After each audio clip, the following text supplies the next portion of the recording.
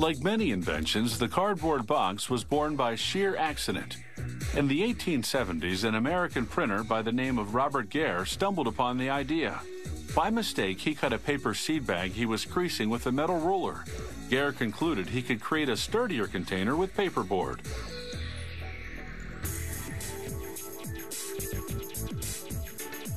Cardboard boxes come in a wide variety of sizes, shapes, and colors, but most share three basic structural components. One wavy sheet of paper called a flute, sandwiched between two flat sheets called liners.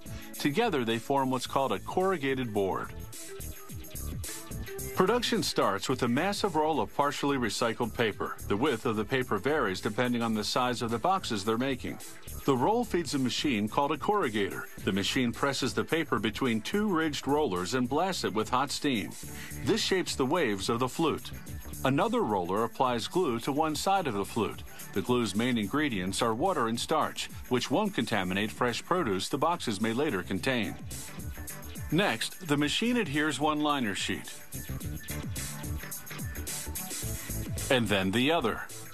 The waves create an air cushion between the flute and the liner, strengthening the board. For added strength, some boxes have a double lining, 2 flutes and 3 liners. The flutes may also vary in thickness for more or less cushioning. The factory uses partially recycled paper for the flutes because it's more malleable than non-recycled paper. A razor-thin circular saw trims each side. The corrugator machine then cuts the board up to 9 times, depending on the size of the box they're producing. The corrugator's final function is to separate the boards into layers using flexible aluminum tongs called fingers. Workers do a quality control check before sending the boards off for printing. The next machine stacks the boards into piles of between 25 and 80 depending on their thickness. This machine also feeds one board at a time to the upcoming equipment. It does this at lightning speed, at a rate of up to 8,000 boards per hour.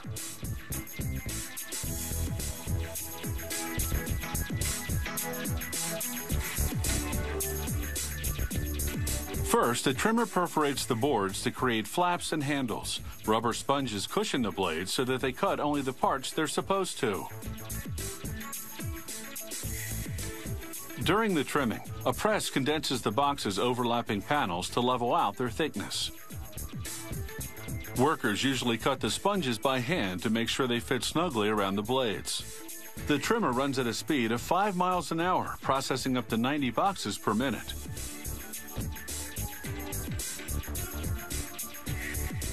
Workers send the cutoffs back to the paper mill to be recycled as many as 6 times over.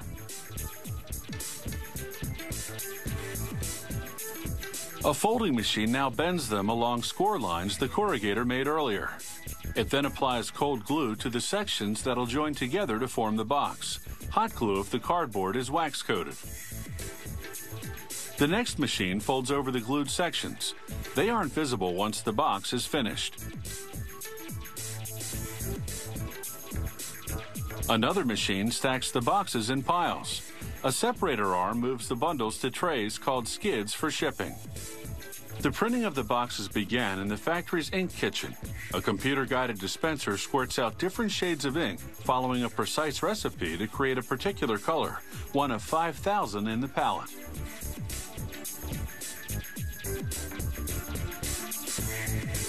One pail holds about 45 pounds of printing ink, enough for 2,000 boxes depending on the coverage needed. The factory uses water-based ink because it dries instantly.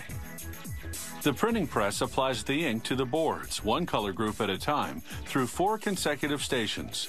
This factory uses a flexographic printing system, a process that can print drawings and illustrations. Some companies use a lithographic press, which can also print photographs.